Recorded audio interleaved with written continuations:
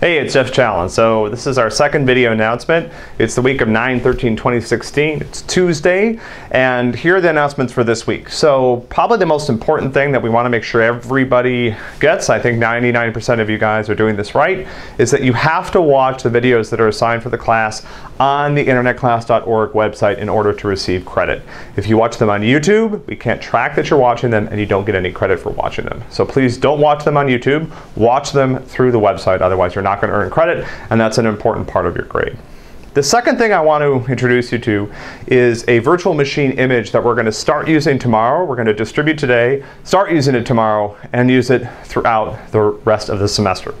So a virtual machine is like an entire computer that runs in a window inside your existing computer. The virtual machine is completely isolated from your computer. In this case, it probably runs a different operating system from your computer. And this is a really useful way for you as a computer scientist or as a computer engineer to start getting familiar with different types of operating systems. In particular, if you've never used a Linux or a Unix environment, this can be a great way to get started. The nice thing about it is if you make mistakes inside the virtual machine, doesn't matter. Delete it, start over, not a problem. Okay, so the first thing you have to do is to download and install VirtualBox. VirtualBox is the virtualization software that we're going to use. This program should run on Macs, should run on Linux, should run on Windows. So regardless of what kind of computer you're using, you should be able to install VirtualBox and use it to open the appliance. The second thing you're going to do is you're going to download the appliance from our website using a link that we're going to send out on the forum. Once you have that appliance downloaded, and this is a big file, so please try to download this on campus, try to do it today. If you come to class tomorrow and you don't have this and you need it, we will have it on flash drives that the UTAs are going to have with them. However, I would strongly suggest that you download it today and at least run it once, just so you're prepared for any problems that might come up. Okay, so I've already downloaded the file. It's called appliance.ova. Once I have VirtualBox installed, I should be able to double click on this and it's going to open it inside VirtualBox. So I have a chance to change some of the settings. There's no need to change anything if you don't want to. And then I hit import. What's happening is VirtualBox is loading an image from this file into an environment where you can then boot it and run it. So once this is finished, this takes a few seconds, you'll have this computer inside your computer, a virtual machine is what it's called, that you can use to play around with to do work, and in this case to do the assignments for this class. The reason we're doing this is so that we can provide and prepare an environment that's identical across large numbers of students.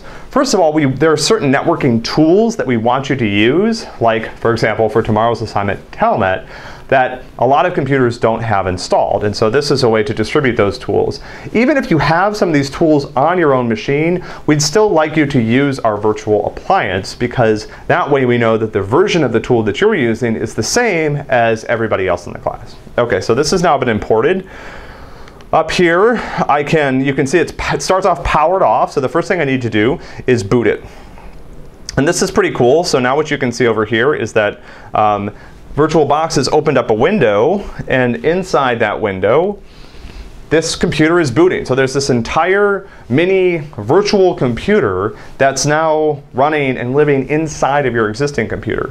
So this is booting an operating system called Ubuntu. Ubuntu is a lightweight version of the popular Ubuntu Linux distribution. So this computer runs Linux. Once it boots, you see a familiar friendly logo. There's a README on the desktop that I would encourage you to look at. It has the password for your account in case you need it. And there are two applications here. One is Chrome, and the other is a terminal application. And if you're a computer scientist, I would argue these are really the only two things that you need to do 100% of the work that you need to do. Notice that I didn't mention an IDE just in case you're in 115. So, okay, so, and if you boot up the terminal, you'll see you have an account here. I can run commands like trace route, I don't know, cs.stanford.edu, and that works. So this is a computer, and this is a completely independent standalone computer that's completely different and isolated from the computer that you use normally. You should be able to open Chrome in here as well, use it to browse websites, things like that. So please try to download this and set this up today. Like I said, the file is pretty big. It's about 1.8 gigabytes, so please download it, preferably when you're on campus and have a fast networking connection. Start getting this set up today. We'll help you finish it tomorrow, but if you come to class with this all ready to go tomorrow, you'll be a step ahead on the assignment because you won't have to waste time getting this set up before you start. Now, you'll need this to do the assignment tomorrow. This is not optional. We look forward to seeing you guys tomorrow. The Protocol Week videos are due tonight as a reminder at midnight. Please watch them. We'll have a new set coming out tomorrow, so we don't want you to get behind. Looking forward to seeing you tomorrow, and have a great night.